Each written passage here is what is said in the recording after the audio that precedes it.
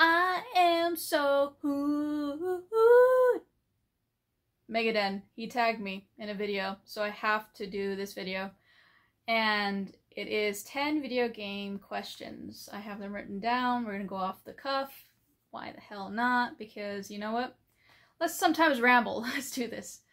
Okay, so I have seen this in a lot of other videos, so I kind of already know the story of like a lot of people, but you'll get my story. So 10 questions and then you tag somebody. Let's go. Let's see. Number 1, what type of games do you like to play? Platformers, action-adventure games. Ooh, I've been into RPGs and horror games. I would have to say platformers. They've always been my go-to. Mario, Crash Bandicoot, different things like that. So, yeah, we'll go with platformers. Second is, action-adventure. 2, how much time on average do you spend playing video games? Oh, this depends on if I'm working or if I am on vacation. So if I'm on vacation, it would be 40 hours because I can put in a lot of hours into the gaming to get all of the games that I want finished. If I'm working, about 15 on average, 15 hours, depending on the week. Number 3, do you think video games are educational or can be educational? And that is a yes. I don't even need to hesitate because there's Orient Trail, which actually are educational games, but there is educational purposes in a lot of the games. Like, for example, Bully. Bully has, you go to school, you'll do your classes, so you'll learn about chemistry and math and spelling. Legit, there's spelling in the game, and if you don't want to 100% it, you don't have to do that, but you still have to go to class or you get in trouble. So a lot of people just get past the school part and immediately go into just being exploring the outside world. But I actually did a lot of the classes. I try to get a 100% on my achievements, but it just doesn't work like that. So sometimes you gotta finish your school. Number 4, what don't you like about video games? Ooh, okay. A pet peeve of mine is tutorials you can't skip. Sometimes I don't need a tutorial. I already played this series, the franchise, and I don't need, like, how to do it. Like, yeah, I need a tutorial for some spots and stuff like that for, like, a game I never played before. But if I play the franchise, give me a skippable tutorial, please. I don't want to do this all the time. Another one is downloading an update every 5 minutes. I hate going into... I work, I want to go home, and I go to turn on the game, and I'd be like, okay, I'm going to go to Xbox One, or I'm going to switch over to PS4, or whatever, and I'd be like, oh, sorry, there needs to be an update for this game, give me 5 minutes, let me download this update. I'm like, okay, shit, oh well, I guess I'm not gaming tonight, because this update's saying it's taking an hour, so yay, me. Those are 2 fun ones, but, so the next one is... how much do you spend on average for video games? About 100, 150 on average, depending on the month. Now, if I overspend and I go past my $100 mark, I do carry it over to the next month. So, like, I got Baldur's Gate 3 for the deluxe edition, and the shipping from Larian Studios, because they're international, was about $200. So, I carried that over to the next month and didn't buy anything. Favorite console? PS2. I go with PS2 because it was my CD player, my DVD player. It was my all-around go-to. I still have a PS2 to this day. I play a game every month on it. And I've played games that I always play, like my go-to, like GTA 3. I play Resident Evil games. I constantly play them. And it's backwards compatible, so I can enjoy a lot of the PlayStation 1 games that I have. Favorite video game in general. Ooh, this is hard because I did a top 10, but I beat a lot of amazing games this year already.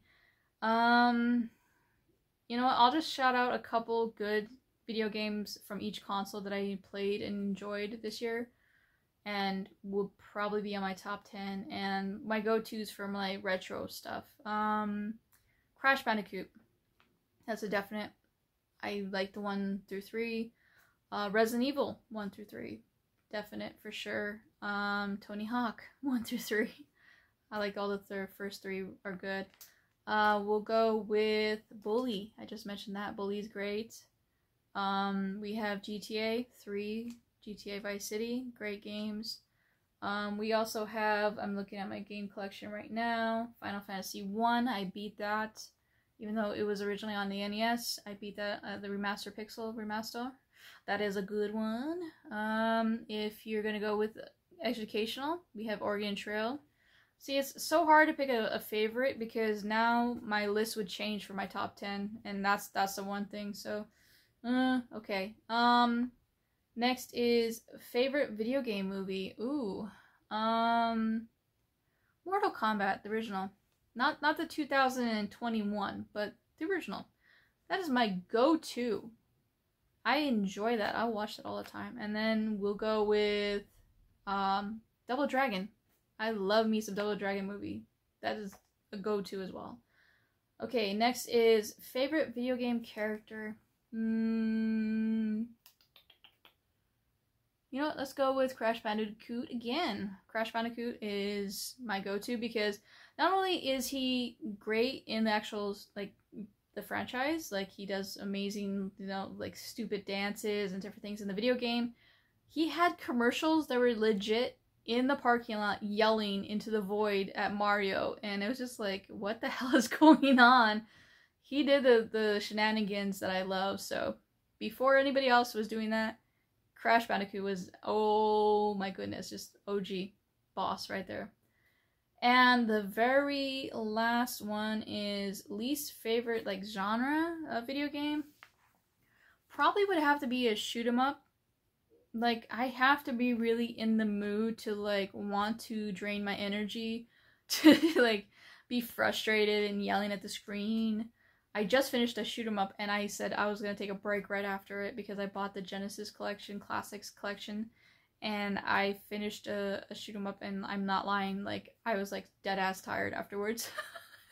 I was like, nope, no more.